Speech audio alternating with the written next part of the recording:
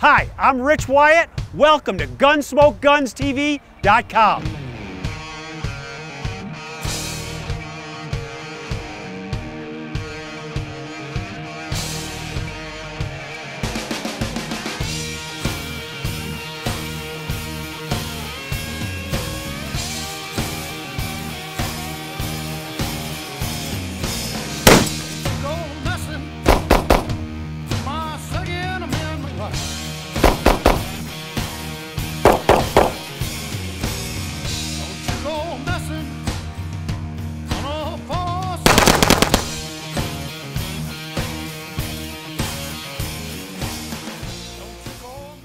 Now, ladies and gentlemen, this is a true heavy rifle.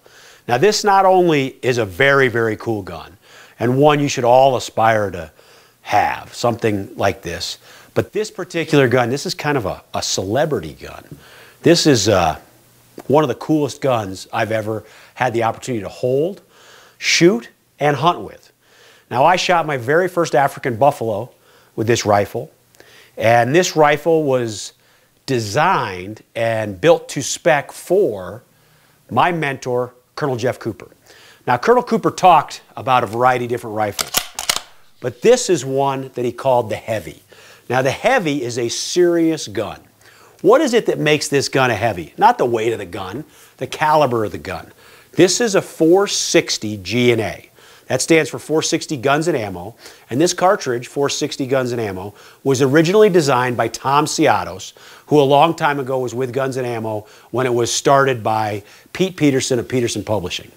Now, this gun is the perfect, heavy, African, dangerous game gun. You can hunt Alaska with this. You can hunt anywhere that you need to have serious knockdown power. If you're shooting an elephant, or you're shooting a buffalo, or not an American bison, but a true African buffalo, that's dangerous game, a hippopotamus, a lion, whatever it may be that you need to bring down, this is a serious cartridge, folks. It's a .45 caliber cartridge that is moving out of the barrel at a high rate of speed. This is 400 grains of bullet hammering down the pipe. Now, it's a short barrel. It's got metallic sights. This sight is called a ghost ring rear sight. So when you sight this gun, you've got a very faint ring right there, which your eye automatically centers up on the front sight right there. Okay? Now, the gun's heavy. It's a big, heavy gun. It's got a big, deep belly.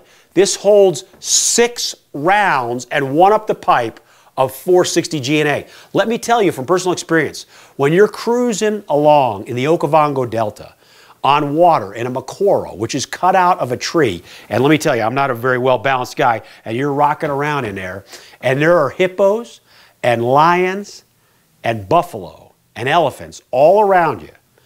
It sure is comforting to have this rifle sitting right by your side. Now, I was the one that drew first blood with this gun, and that means a lot to me, I'll tell you that. Colonel Cooper always said that a rifle like this is not one that you really even need to own. He said this is a gun you should borrow because you're not going to use it very often and you don't need it all the time. And he's kind of right. The problem with that is I borrowed this gun and I shot my very first buffalo and drew first blood with this gun. Now, many other people have shot it since then and they have scored, and that's fantastic. But now I really wish that I owned this gun. I really wish that I had used my own 460 GNA and had it made up, so I would have had it ready to go and I could have kept it as a memento all this time. But I didn't, and so be it. I'm stuck with it. Now, a couple important things. You see that this gun has a pre-64 Model 70 or Mauser style extractor on it. That is critical on a dangerous game gun. You cannot have a little wimpy extractor on this gun. This is important. It's more important than accuracy because you're not going to shoot this gun at huge, great lengths. Okay, this is not reach out there and touch somebody. Dangerous game is right in here where it's dangerous. That's what makes it fun. It's got a 3-position safety on it right here. It also has this very unique feature behind the trigger guard. Now, the purpose for this is when this big gun goes off, it rocks your world. And it keeps your finger and allows your finger to slide, if necessary, underneath the trigger guard so it doesn't jack up that knuckle right there. Very important feature with this gun. This one is called the Kimber Crusher. Now, this is not the Kimber that you know of today. That company did not make this gun. This was the old Kimber Rifle Company. They made the action, and Jeff had the gun completely built around it. Now, many of you probably say, well, that gun looks familiar to me. This is the gun pictured in The Art of the Rifle and many other publications that Jeff has written. But it's definitely in that book, The Art of the Rifle. This is a fantastic gun, and one you should look at if you're going to design one for hunting dangerous game over in Africa. Now, advantage over a double rifle, which is a great classic gun, and 2 shots as fast as you could possibly get them off. The advantage is this one holds 7. So not only do you get 7 rounds that you can continually fire to protect yourself, and you may need them, because I don't know how many of you have anchored a buffalo with 1 shot, but it doesn't happen all that often. I mean, it does. I know it does. I spined mine and buckled them up, put them right to the ground. They made me shoot them 2 more times before we approached, because the buffalo are that dangerous. They don't even want to eat you. They just want to trample you into the ground and kill you. What a fantastic animal. It's the one animal that I've ever hunted that as soon as you shoot it, it immediately starts looking around to see where you are so it can kill you before it dies. Phenomenal will in these animals. Jeff had another gun very similar to this called Baby. It was a 460 built on a Bruno ZKK 602 action with a pop-up rear sight. That gun went to Africa, and Jeff left it over there so he could constantly use it. Well, he had a little falling out with one of the people that kept the gun over there, and luckily John Ganaway came to the rescue, and John was one of Jeff's master instructors. There are 6 of Jeff Cooper's master instructors: Tom Russell, John Ganaway, Dan Predovich, Mike Weidlich, myself, and Louis Auerbach. Now, Louis Auerbach, as you know, has passed away. And so now there's only 5 left. For all intents and purposes, John Ganaway and Mike Weidlich are retired. Mike moved out of the country. He went to California. And Dan Predovich is very busy. He doesn't teach much.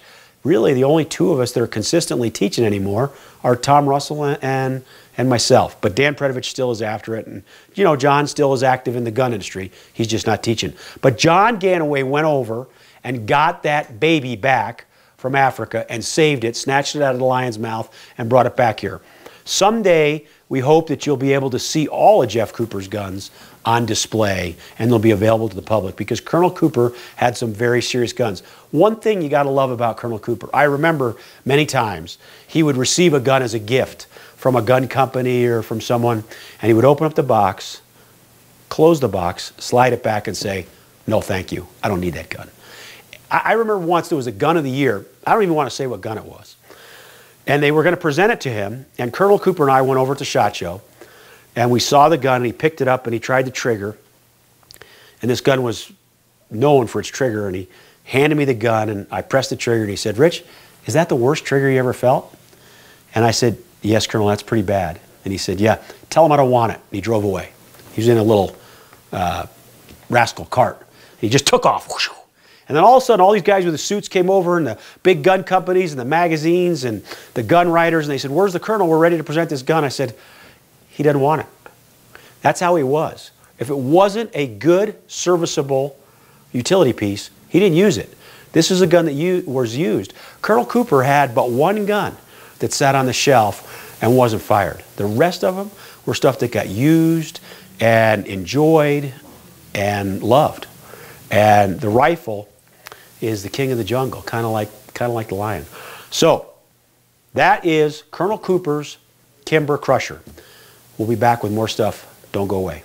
21-inch heavy barrel. 41 inches overall length. 13¼ inch length of pull. Positively mounted front sight. Just a post, easy to see. Heavy duty Mauser style extractor. That's the claw type extractor you want to have when you're hunting dangerous game of any sort. I personally like it on every gun, but if you can't get it, so be it. Ghost ring sight. This is a big hole, not a peep sight. It's a big hole. Let's see if we can get behind it and look right through those sights.